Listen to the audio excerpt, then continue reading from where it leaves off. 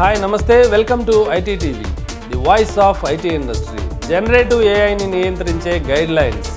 నాస్కామ్ ఏ అంశాలపై ఫోకస్ చేసిందో తెలుసా?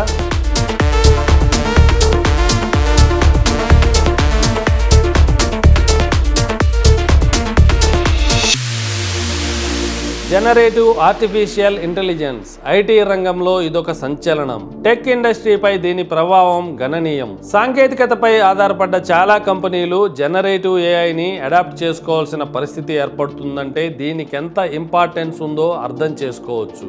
మరి అలాంటి టెక్నాలజీ వినియోగంపై నియంత్రణ లేకపోతే డేంజర్ తప్పదు. అందుకే అలా జరగకుండా చూసేందుకు apex technology industry body NASSCOM కొన్ని గైడ్ లైన్స్ విడుదల చేసింది. ఇండియాలో జనరేటివ్ ఏఐని ఎలా ఉపయోగించాలో వివరించే ఈ మార్గదర్శకాలేంటో తెలుసుకోవాలంటే వాచ్ దిస్ స్టోరీ.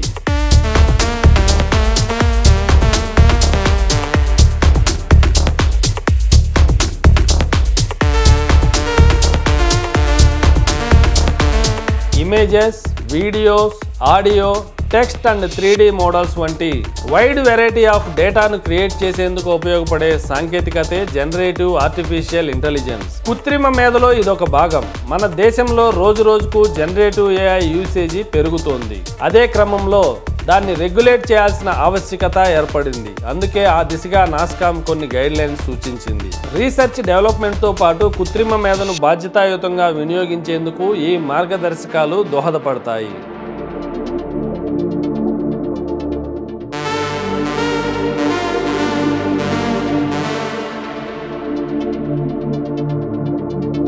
నాస్కామ్ గైడ్లైన్స్లోని కీలక అంశాలను పరిశీలిస్తే ఏఐ సొల్యూషన్స్ లైఫ్ సైకిల్లో అంతర్గత పర్యవేక్షణ అత్యంత కీలకమైన ప్రక్రియ. ఇక మోడలింగ్ కోసం ఉపయోగించే డేటా అల్గరిథమ్ సోర్స్ను పబ్లిక్ డిస్క్లోజర్ చేయాల్సి ఉంటుంది. అలాగే డేటా కలెక్షన్ అండ్ ప్రాసెసింగ్లో సమాచార భద్రత, ఐపీ రూల్స్ను తప్పకుండా పాటించాలి. జనరేటివ్ ఏఐ ఉపయోగించే సంస్థలు ఈ మార్గదర్శకాలను పాటించాల్సి ఉంటుంది.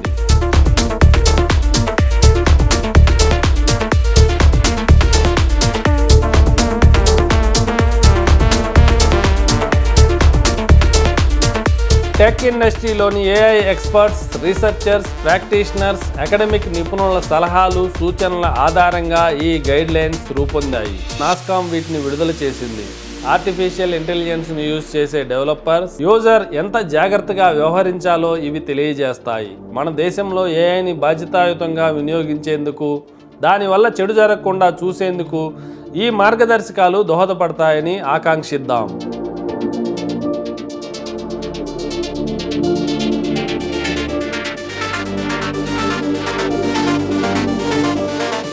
చూశారు కదా, ఇది జనరేటివ్ ఏఐ యూసేజ్కి సంబంధించి నాస్కామ్ విడుదల చేసిన గైడ్లైన్స్ గురించి.